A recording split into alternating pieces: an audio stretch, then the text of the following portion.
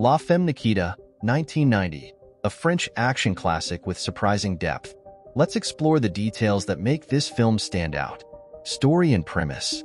A young delinquent, and Parillaud, faces a life sentence or a brutal path to become a government assassin. Training and transformation. Under the harsh tutelage of Bob, Jean-Hugues Anglade, Nikita sheds her old life and becomes a deadly agent. Stylish action and neon dreams. Director Luc Besson's signature style shines. Balletic violence set against vibrant neon-lit backdrops. Dark humor and witty dialogue. Sharp dialogue and witty banter provide moments of humor amidst the tension and violence. Beyond the action, identity crisis. La Femme Nikita delves into the psychological impact of violence and of forced identity. Nikita grapples with her humanity and seeks freedom from the system that created her. Original versus remake. Point of view. The American remake simplifies the story and Nikita's character arc. The original offers a more nuanced portrayal of her internal struggle. A look at the music. The haunting score by Eric Serra reflects Nikita's emotional turmoil and isolation. Listen closely for subtle clues embedded within the music. Symbolism and hidden meanings. The color red is used throughout, symbolizing danger, passion, and Nikita's transformation. Look for recurring bird imagery, a symbol of freedom she desperately craves. Nikita's apartment, a cage of luxury. Her luxurious apartment feels like a gilded cage, a constant reminder of her forced identity.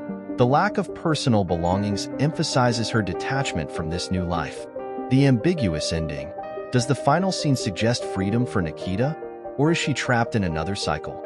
The ambiguity allows viewers to draw their own conclusions. Critical reception. Praised for its action sequences and Parillaud's performance and Luc Besson's direction. Some criticize the violence in the film's portrayal of female characters. Legacy and influence. La Femme Nikita continues to inspire filmmakers and spark discussions about identity and morality. Its influence is evident in action films with strong female leads. Production and trivia. Filmed entirely on location in Paris, France. The iconic red dress Nikita wears was almost a different color altogether. Real-life inspiration. Luc Besson reportedly drew inspiration from a news story about a female assassin. The details remain unconfirmed, adding to the film's mystique. Box office success. La Femme Nikita was a commercial success, grossing over $50 million worldwide.